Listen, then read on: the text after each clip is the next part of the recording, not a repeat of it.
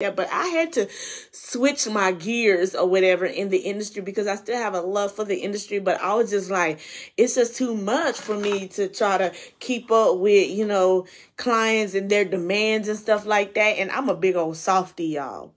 I'm a big old softy, like, for real. Like, when I was doing nails for clients and stuff, yo, I get ran over, and I've cried a few times or whatever, in the salon, in the chair. I had to go outside and step out, you know what I'm saying, get a breather or whatever, because, they would, tear me up from, being Inspector Gadget or not letting me do my job.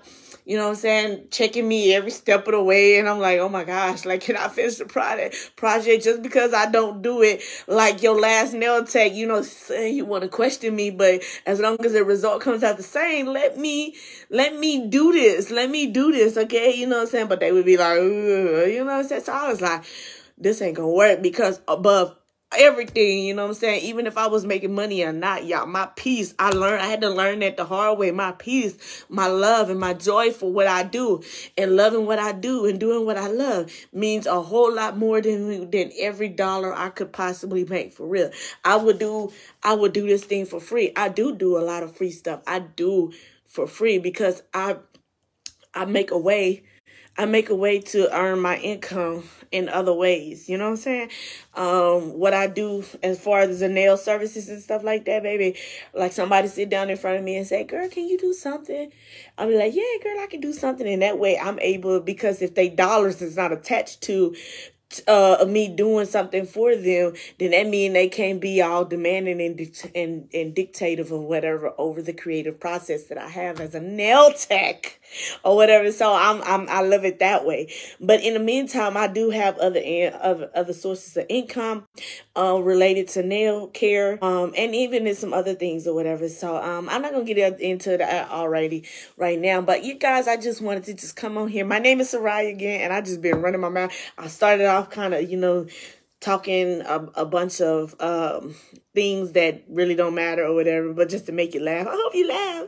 I don't care if you laugh at me or with me, as long as you laugh, because joy, especially joy of the Lord, is contagious. I tell y'all. Anyway, y'all, I'm also, if you don't, well, of course you wouldn't know anything about me outside of me being in this group, because you just met me. But I will tell y'all guys, I am a licensed minister. So if you hear a little word come out of me, you know what I'm saying, so it come natural for me to just be so encouraging and be positive and just really thankful of the Lord, that because this is the day that the Lord has made. Psalms 118:24. Let us be glad and rejoice in it. Oh my goodness. And that was fresh on my mind because that was the theme for the day when we went live on Facebook Live from my church page. And today was my pastor's birthday. Anyway, this is supposed to be about y'all and what y'all doing. I just wanted to get on here and just say, what's up? While I was polishing these toes of mine.